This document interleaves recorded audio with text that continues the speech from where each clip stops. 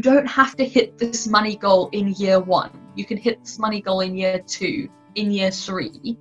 But actually, you have to know what you're working towards. You have to know that what you're building is going to be able to achieve the goal that you're setting. Think about actually, what is it that I need to achieve in order to make the amount that I want to make?